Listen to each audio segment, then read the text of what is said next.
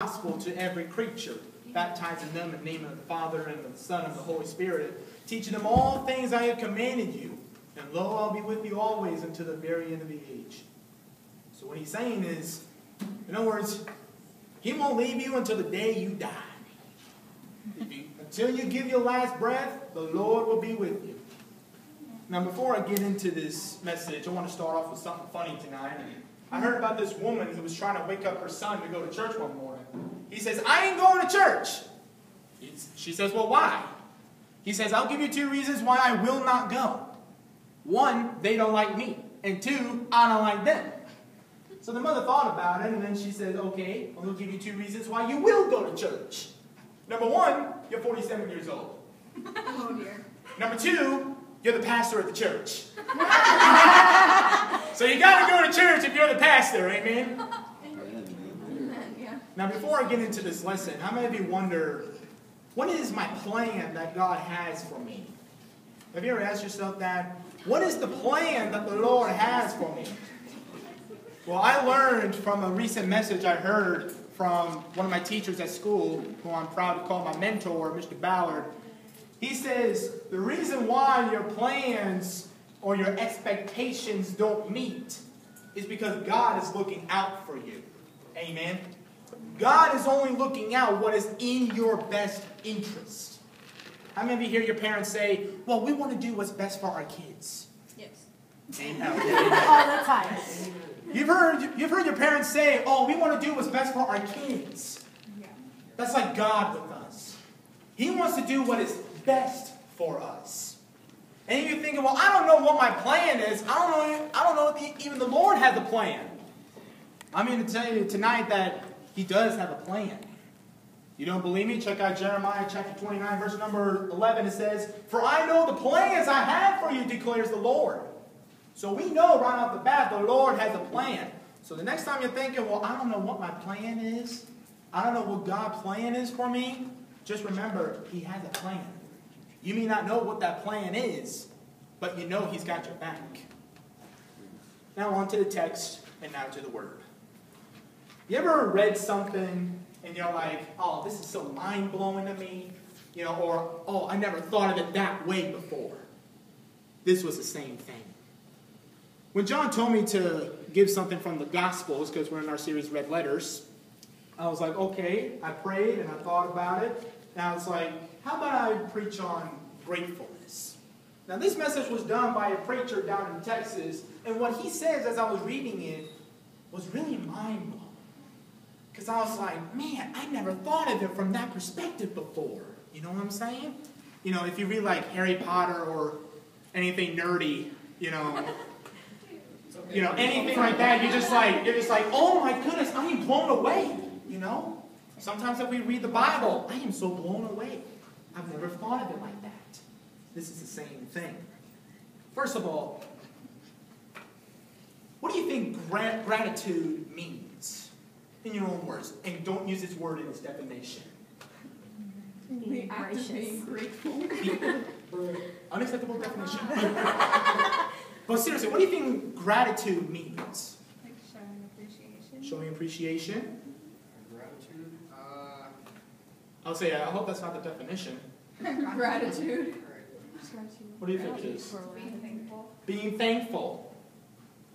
And if there is one sin that was most prevalent today, or the sin that is most common, or the most widespread, it's not being thankful. It's having that ingratitude. It's having that sin of ingratitude. And God does so much for us, amen? God does so much that our indebtedness, or the amount that we owe Him, is enormous. And yet we rarely, or at least infrequently, offer thanks for what He has done. You know what the fact is? The fact is that most professing Christians don't even offer thanks over their meals, much less offer thanks over all that God has done. So you hear them say, Lord Jesus, I thank you for everything you've done in my life. But yet you won't hear them say, thank you for this meal that we're about to partake. We are much like the little boy who was given an orange by a man. So we got this kid, and you got this man. The man gives the kid an orange. And the mother say, well, what do you say to the nice man? What do we assume that he's going to say? Thank you. Well, thank you for saying it, but thank you. But instead, he thought about it, handed the orange back and said, peel it. Didn't even say thank you. Or your sister. That's my sister. Lord be with your sister. Yes. Amen. Isn't that kind of like us, though? She says thank you. Oh, well, that's good to know. Isn't that like us, though? If someone offers us something, like if somebody offers me this, okay? Yes, it is a ham. I'm glad you got this. You already got one. Go with me on this. If this hat was brand new, okay? If this hat was brand new and someone gave it to me, I'm going to be like, thank you. And just wear it all the day long. I'm not going to hand it back and say, go join Al Capone in Chicago. Because it's got that fedora type, you know? But for a child of God, thankfulness is not confined to a day or a season. And what's the one time of the year that we give thanks? Thanksgiving!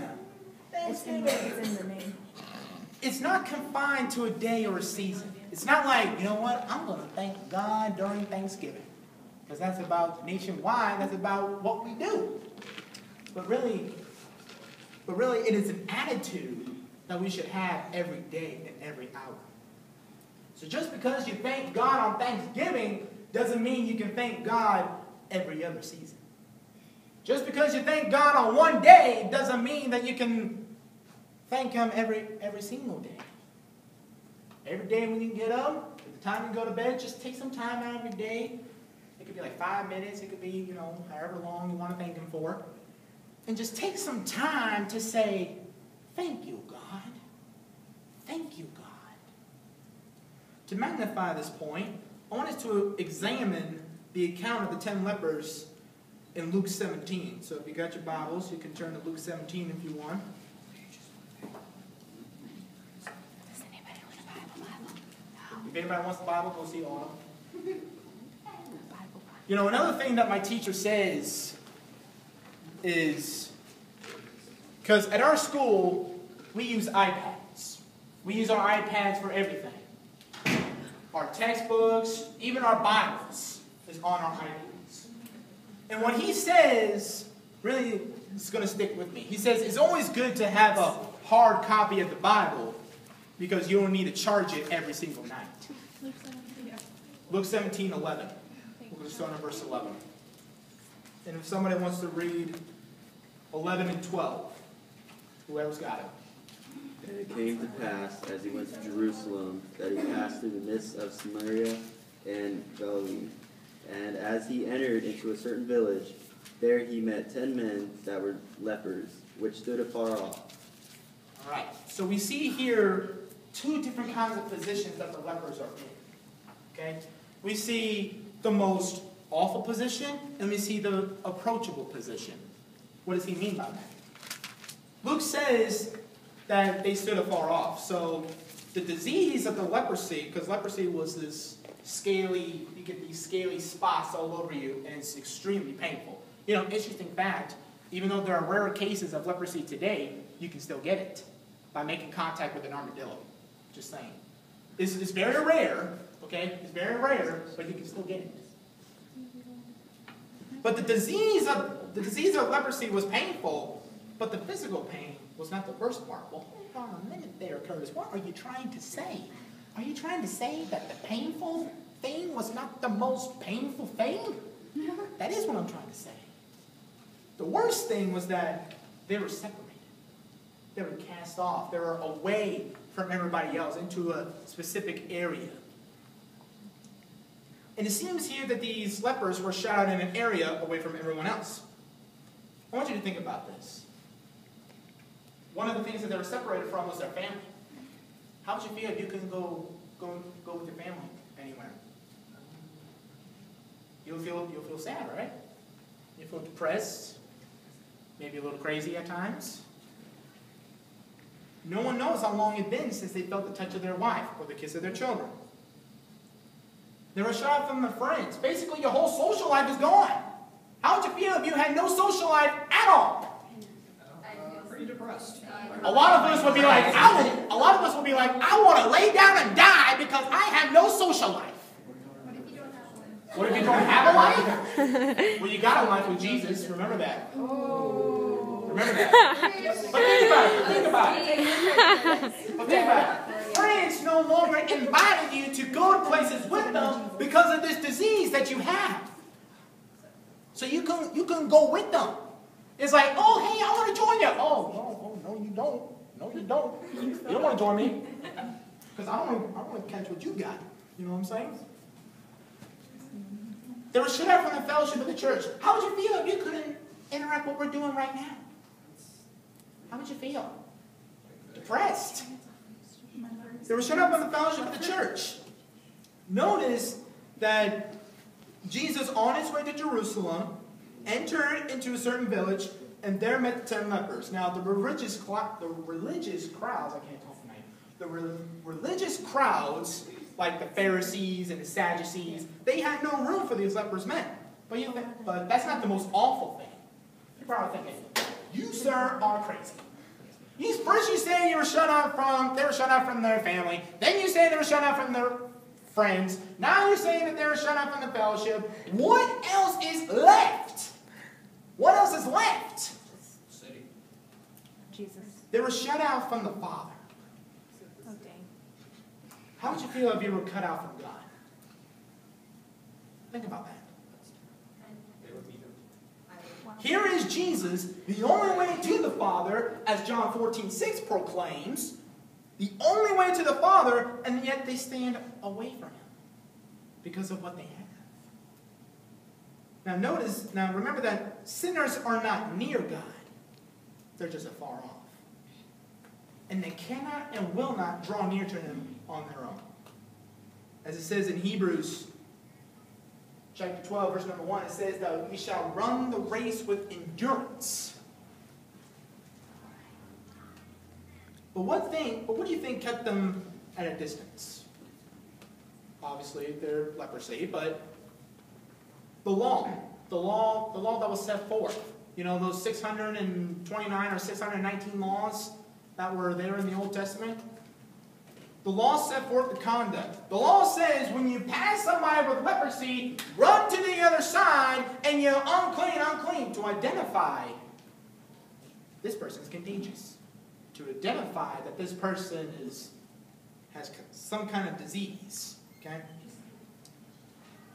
And there's no doubt in my mind that sin puts us in the most awful position. Amen?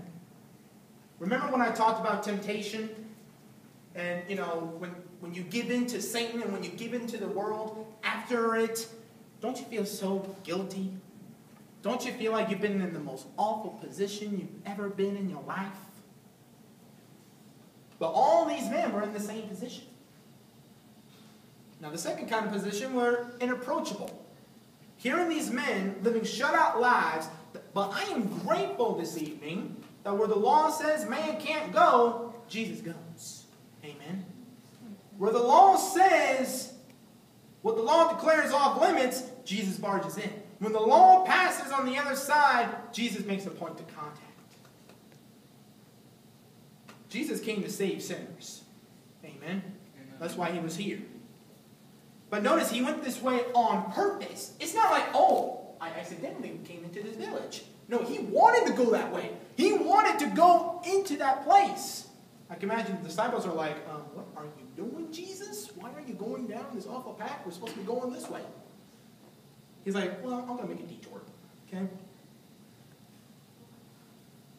Jesus is able to reach and save us. Now, I learned from John that our world is drowning in sin. And we as Christians are in this boat. We're in this boat. Everyone else is drowning in their sin, and we're not reaching. We're just sitting there. When someone comes and reaches, and we grab them, we should haul them in the boat. Otherwise, this world is going to drown in sin. It already is. And while he stands afar from him, he doesn't stand afar from us. When they could not get to Jesus, Jesus got to them. When they could not get to him, he came to them.